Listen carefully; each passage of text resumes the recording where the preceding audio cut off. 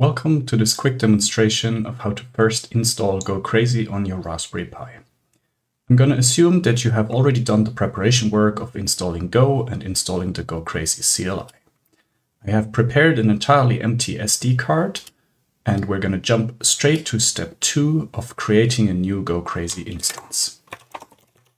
With the goknew command, we can see that we now have a new instance created, and we can use the gokoverride command to write it to the empty SD card.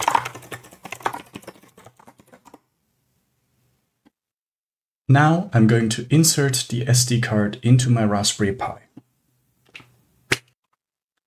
Now that the Raspberry Pi has started up, we can copy and paste the link that the gokrazy CLI gave us to open up the web interface of gokrazy.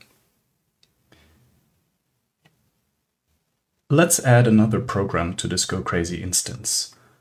We're going to use the webstat command.